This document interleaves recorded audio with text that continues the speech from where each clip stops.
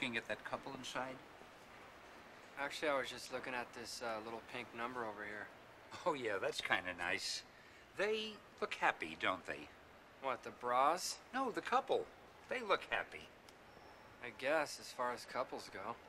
You know, it reminds me of an issue of Spider-Man I did when Peter Parker and Gwen Stacy went lingerie shopping.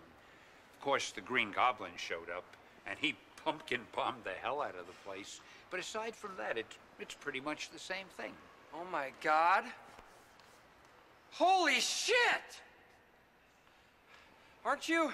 Oh, Stanley. Hi. The Fantastic Four, Reed Richards. Can his whole body stretch? I mean, every part, you know, like his... I know what you mean.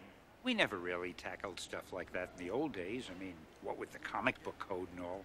I can't believe I'm standing here talking to you. You're responsible for the greats. Let's do the list. Spider-Man. Guilty. The Incredible Hulk. Afraid so. Oh man, this is so cool. The X-Men. Now that you mention it. Shit, man, you are a god! Hey, look at that couple. Boy, they sure seem to be in love, huh? You know, what's with that? That's the second time you've commented on couples in love. Well, I like that sort of thing. Tell me, do you have a girlfriend, Brody? Had one. We just broke up. The Thing. Is this dork made of orange rock like the rest of his body? It's a superhero secret. Tell me, Brody, why did you and your girlfriend break up? She was a pain in the ass. She wanted me to be this typical boyfriend guy. Said I was too into my own world of comics and all. Yeah, I can relate. There was a time when it was all about comics for me, you know? I had a girl probably the same as yours. She always complained that I spent too much time with my own comics. And, eventually we broke up. See, what did she know? Here you are now, a legend in the field. Probably had a slew of women since her, am I right? Oh, lots of women. Jagger and me, we had a running contest to see who had the most.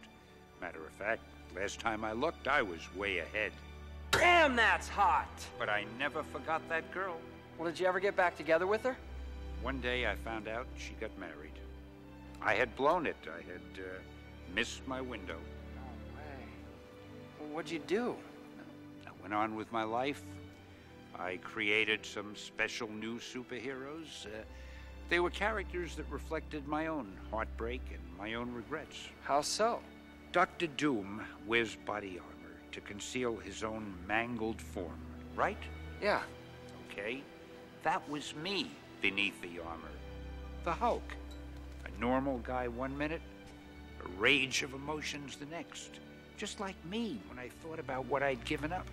So you created each character as a way to deal with your one big regret. Yeah, the girl that got away. Look, do yourself a favor, Brody.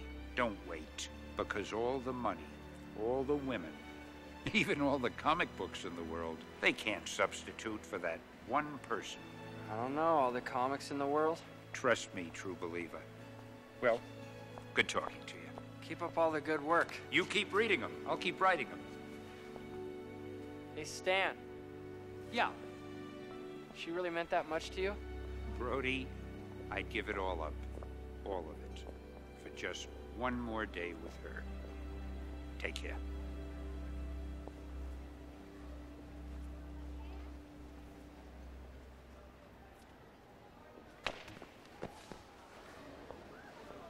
Stan. Hi. Hey.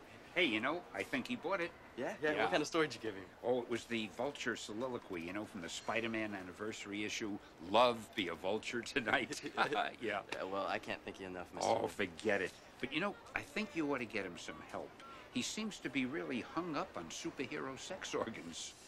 But you'll look outgrow into it. it, Okay. Oh, Mr. Lee. Yeah. Excelsior. Oh, you got that right. See ya.